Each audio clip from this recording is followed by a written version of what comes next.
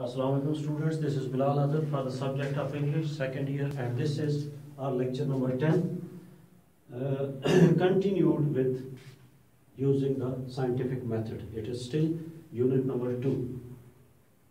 In our previous lecture, we had discussed what is scientific method, what is critical thinking, and in this lecture, I would only explain the lesson to you. Lesson mainly tells us how we have benefited by using the scientific method, especially during the last 100 years. It would be good if you keep your textbook in front of you. All of us have benefited greatly from the use of scientific method. We have benefited, all of us, the people of the world. We have benefited greatly, not only the scientists, but common people as well. We have benefited greatly by the use of scientific method, and we have benefited in solving problems related to the maintenance of health. Scientific method has helped us maintain better health. It has helped us in providing more food and in helping us to preserve food.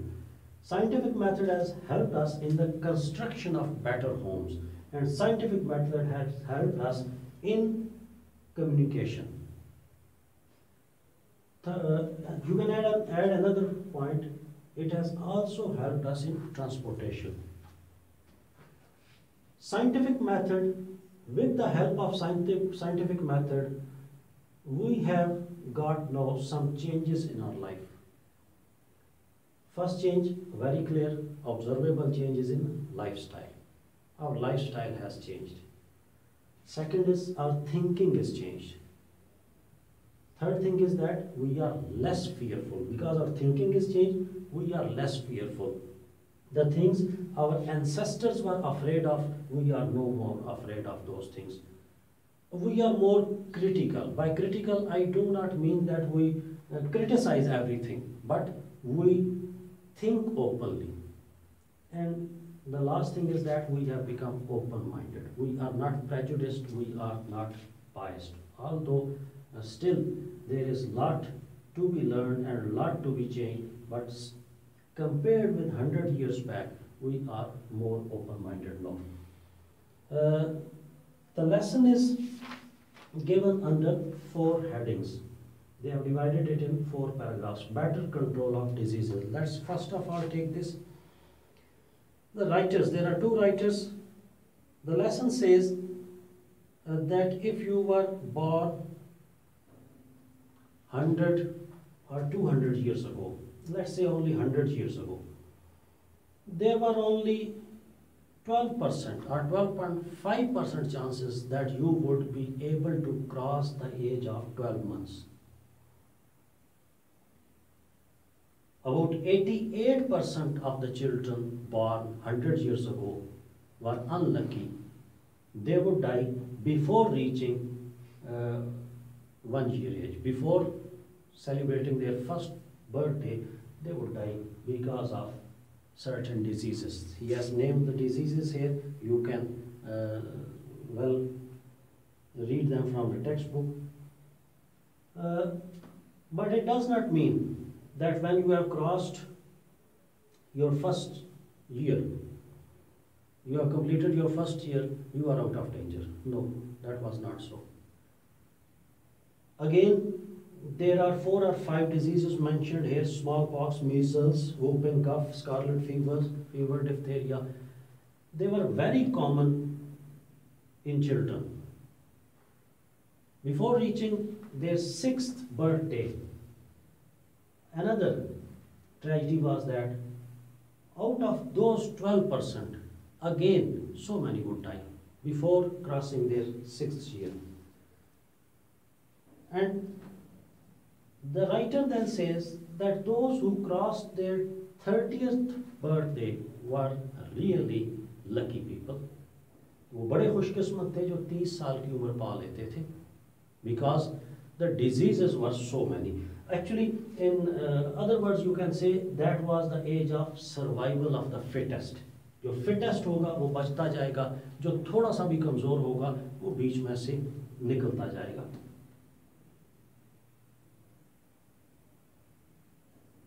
Now, with the discovery of antibiotics more than 100 years ago, when bacteria were discovered with the invention of microscopes, the scientists saw that there are microorganisms which are creating troubles and diseases for us. So when they had known the cause of the disease, the first thing, when you know the cause of the disease, the very first thing that you can do about that disease is you can prevent that. When you know that malaria is spread by the bite of mosquito, you can prevent malaria by getting rid of mosquitoes. You do not let mosquitoes bite you, so you can get rid of malaria. So this is how they discovered, and the next stage is, of course, finding the treatment.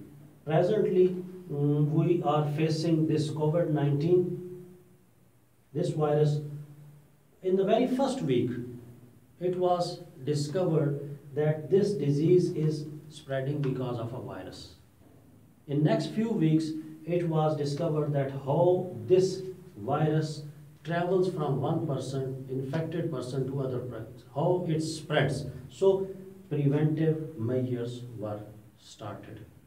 Because of those preventive measures, we have been able to save so many of the human beings in the world. Otherwise, if it had happened 100 years ago, it would have killed millions of people by now. The next stage would be, of course, finding out the treatment, that is making vaccine or making some medicine that could kill that virus. So this is about better control of diseases. With the use of scientific method, we have been able to control diseases. How? We have known the cause of each disease. How do they know the cause of each disease?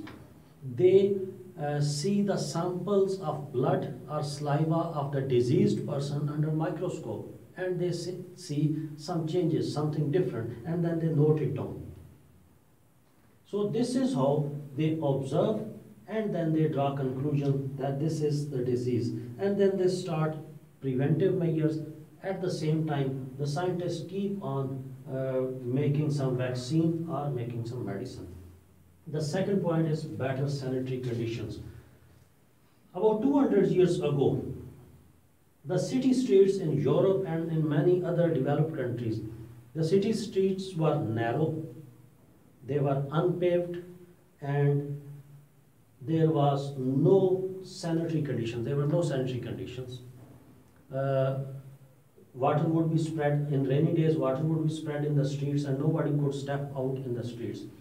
And another problem was that people threw their garbage in the streets. The streets were narrow, the streets were unpaved, and the streets were filled with garbage. And on those garbage, animals would feed. So that was the condition 200 years ago. How did it create problems? It created problems in the sense that whenever it rained, that garbage would flow with the water towards the wells, which are the source of drinking water, or towards the springs, or it would mix in the rivers, and it would contaminate the drinking water. That was condition 200 years ago. What is the situation now? City streets are wide, city streets are paved, and city streets are well drained. There are pipelines under the roads in every street. They take out the used contaminated water outside the city and they dispose it off. The second requirement was the provision of water. About 200 years ago, the water was provided, or water was brought from distant places. First thing is that human population was mostly concentrated near the rivers or near the wells or near the springs. Because water was only carried through with the buckets or with the pitchers or with any containers. With the development of science, we got pipes, we got aqueducts. With the help of these aqueducts or pipes, we can carry water through pipes for hundreds of kilometers. And then we have got ability to pump water out of, from earth, hundreds of feet deep, maybe thousands of feet deep. We can pump water out of earth. We can pump water from the rivers and we can carry it to cities, far away cities, maybe hundreds of kilometers away. They have given an example of Colorado River. In Los Angeles is provided water from Colorado River, which is 544 kilometers away. Although this figure is not mentioned in the original essay, but in your text it is mentioned. With the help of scientific method, we have been able to store water. Storage of water, that is another achievement of a human being. We have got dams now, in which dams and barrages in which we store water, and we can afterwards use water whenever and wherever it is needed. So with the help of big storage of water, we have been able to keep our rivers and canals wet throughout the year. Otherwise, previously 200 years ago, it was very uncertain. Life was very uncertain. Sometimes it would rain and the rivers would overflow, and for months next there would be no water in the rivers. But now, with storage of water in the form of dams, we can keep our rivers wet throughout the year, and we can also avoid floods. Third point is more food and better food. About 200 years ago or maybe 300 years ago, we get food from agriculture. So agriculture is dependent on availability of water. If there is a river, and from river you can draw a canal and you can irrigate your land, then you can grow food. And if there is sufficient rain and rain on required time, then you can grow food. And that was about 200 or 300 years ago, that food was grown only on limited areas, in limited areas where water was available, where land was rich, that it could be cultivated. By the invention of heavy machinery, we have been able to make more land cultivatable. And after this, we have been able to store water, that I told here, in the form of dams. We have been able to use that water appropriately for irrigation, for agriculture. Now, we have got more food per acre, production is more, and we have got better food. Previously, it was a tragedy that you could get vegetables only in the areas where vegetables are grown, fruits only in the areas where fruits are grown. But now, in Pakistan, you can get apples grown in Australia. And in Australia, you can get mangoes grown in Pakistan. From Pakistan, mangoes are exported to America, to Gulf, to Europe, to Australia. Why is it possible? How is it possible? It has been possible because we have got the methods of preservation of food, and we have got better transportation system. We can transport food to far off places. Although in old times, women, wise, intelligent women, they also made some methods of storing food, that those were by drying, by pickling, by salting. But these days we have got better methods of storing, preserving food. The last point is better attitudes. By attitude, we mean the way we feel about some idea, the way we feel about things, the way we feel about solar eclipse, the way we feel about lunar eclipse, the way we feel about black cat crossing our way. That is our attitude. If somebody feels that wearing a charm, by charm they mean taviz, by wearing a charm he would feel safe, and without wearing that charm he would feel unsafe, he would keep on wearing that charm. That is called superstition. In our neighbor country, you would be normally seeing Indian movies. They are full of Hindu people, they are full of superstitions. So in almost every second movie, they show their people relying on some charm or depending on some fortune teller for their future decisions. That is superstition. With the help of scientific method, we have come to know that there is a solid reason behind every happening. Whatever happens to us in life, there is a solid reason behind that, and without reason, nothing happens. So the superstitious people rely on signs of good and bad luck.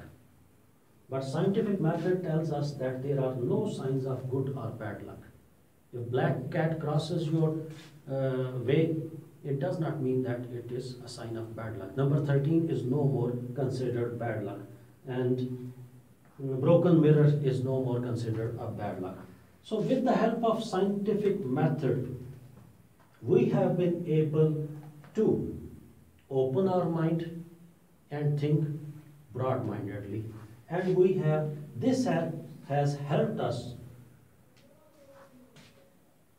to make us less fearful.